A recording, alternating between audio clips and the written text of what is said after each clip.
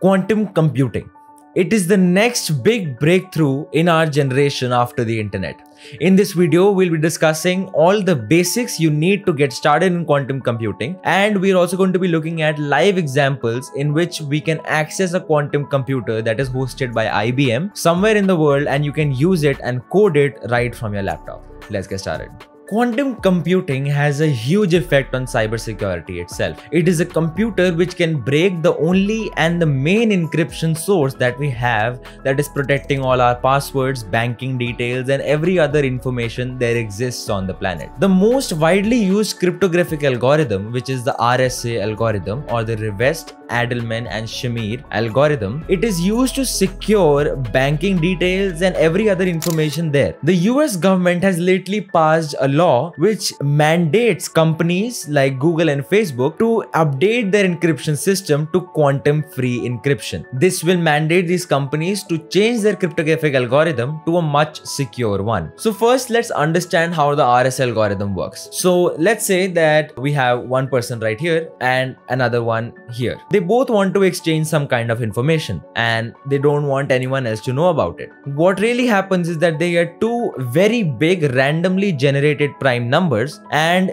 their computers basically multiply these numbers. Our computers may be good at multiplying numbers, but we are not really efficient in finding out their divisors or the product in which the numbers came from. So once we have the product, it's nearly impossible for a classical computer to get the two numbers or the two primes which made that product. This is the basis of the RSA encryption system. Now, once you multiply those two numbers, you get a really big number which is used to garble up your message and send it to the other person. And the other person is able to ungarble that message using the really big prime factor key. Now, classical computers cannot decode this because it's really difficult to get those two numbers of which the product came from. But a quantum computer can do it in merely seconds. So that is why it poses a real threat to cybersecurity, and it's very important for cybersecurity analysts like you and me to understand what this is and how this is going to affect our cyberspace. Recently, China claimed that it has already broken the RSA encryption system with quantum computing, and this posed a threat to the entire world.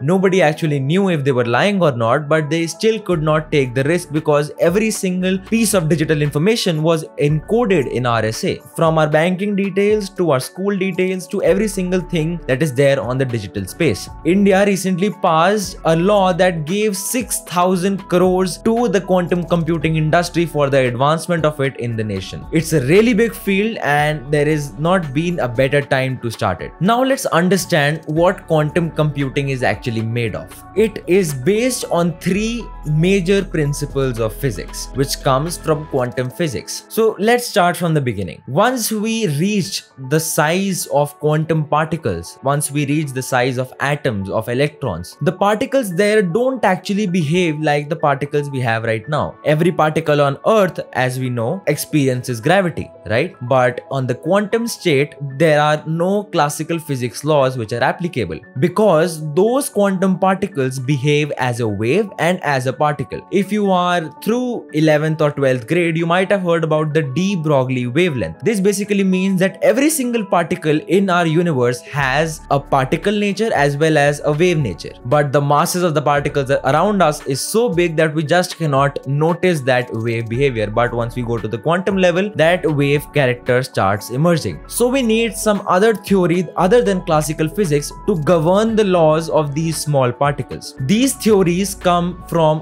quantum physics. Quantum physics has three major parts which derive quantum computing. The first and the most important part is superposition. You would have seen that on a normal computer, a bit can only exist in two states, a 0 and a 1, right? But in a quantum computer, there is something called a qubit. A qubit can exist in both a 0 and a 1 at the same time. I know it seems fictional, but this is actually what happens. physics, a quantum state is where a bit or a qubit can exist in two states at a single point of time. So it is a 0 and a 1 at the same time. Now the main problem that we face with quantum computers is that after we get the results from it, it is very difficult for us to get the information that we actually need from it. So it is still very difficult to retrieve that piece of information from that quantum computer, which is given a ton of results. The next thing in quantum physics is entanglement. Entanglement basically means that if you have a particle right here and you send an entangled particle light years away and you just spin this particle right here, at the exact same time the other particle will also spin. The name explains half of the things, right? So both of the particles are entangled and there is no source of energy which is running between them. So there is no connection between them, right? If there were any connection, we would be experiencing a time lag between those two particles spinning, right? But as soon as we spin this particle, the entangled particle will also do the same. The third thing, which is tunneling. Tunneling basically means that if you throw a quantum particle through any matter or through any physical barrier, it will just go through it. So there is a lot of mathematics and physics going on in here, but this is the basic crux of what is going on in quantum computing. If you throw a particle through a matter wall, or if I throw a quantum particle right here through this wall, it will go through it, right? So basically it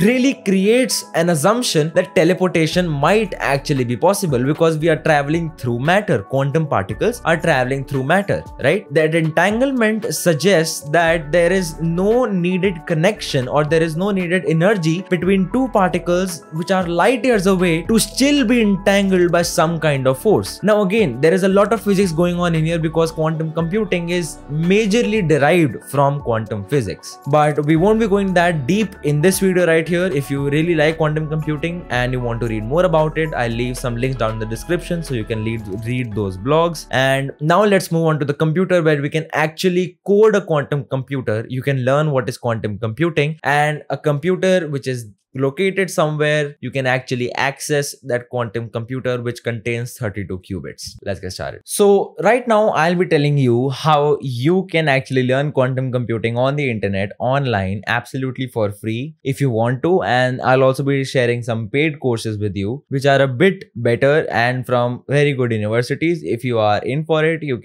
will also be getting a set certification and some college credits. So here in Google, I want you to just go and type IBM quantum computing, right? So if you see right here, IBM is the leading company which makes content for high school students. And so as you can see right here from this blog, IBM Quantum Qubit and Qubit Partner, again to offer quantum computing course for thousands of high school students. This is a blog which is made by IBM, right? And it's basically a STEM program which IBM holds for quantum computing, right? It uses a programming language called Qiskit, and you can run it right from your Visual Studio Code editor or any other editor you have. And basically it's a framework kind of thing, and you have to learn every single thing from this in order to code quantum computers. And if you want to do this, you have to first learn the fundamentals of quantum computing, right? So to do that, I wanted to go to edX, and right, it's asking me to sign in, right? So right here we have got Introduction to Quantum Computing, and this is a free course offered by the British Columbia University. I'll leave the link down in the description below. And there is also one course that is offered by MITx, right? So MITx is MIT's online learning platform, and you can just type MITx quantum computing, right? And the first link that you see right here, right? So this program is paid, but it's from, MIT, and it also gives you some college credits. So it's a little bit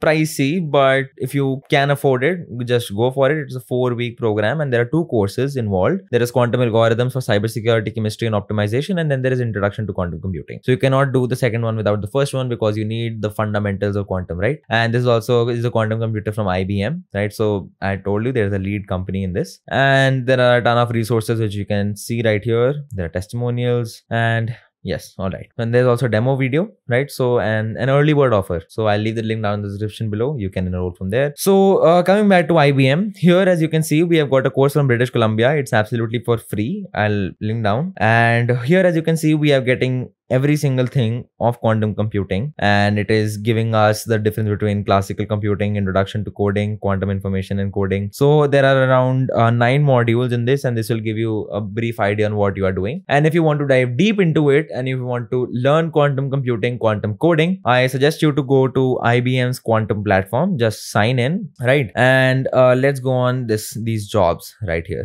right? So I wanted to go on these jobs, and these are the quantum computers that you can actually access, right? So these are the instance systems. So as you can see right here, you have got access to 4 instance systems, and it's of 127 qubits. So that's a lot, right? And if you really want to know how these work and how you can code them, so here, as you can see, IBM has also given you the map of optimization. So we have got advanced setup, installing Qiskit, configure Qiskit SDK locally. So first we have got introduction on what IBM is, the community, how you have to install it, and basically you can run a hello world program on a quantum computer, right? So it always starts with hello world. And here you can see we have got the installation, how you can install Qiskit onto your local system, right? So everything is there here on this website called quantum.ibm.com. And if you want, you will be getting much more cooler stuff here. So these are build circuits. So IBM has their own circuitry path where you can build quantum computing algorithms with block coding. So if you have ever heard of Scratch, is basically the first step if you are trying to learn to code, right? So you use blocks to make your program do things, right? So the same thing happens with quantum computing. It uses a block mechanism to teach you what quantum computing is, and then you move further on to actual line coding, right? So IBM has given you all, right? So there is a lot to do here, and they have also given you videos and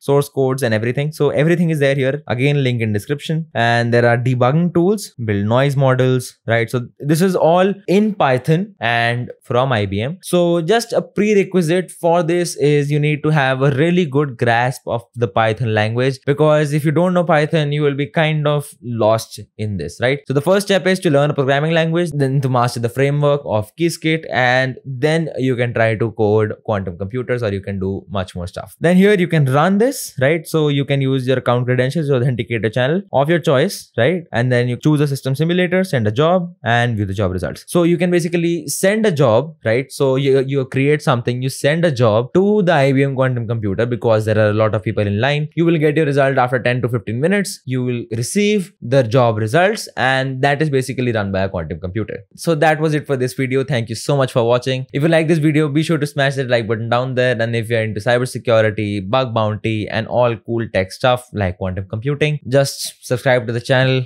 and I'll see you guys next time.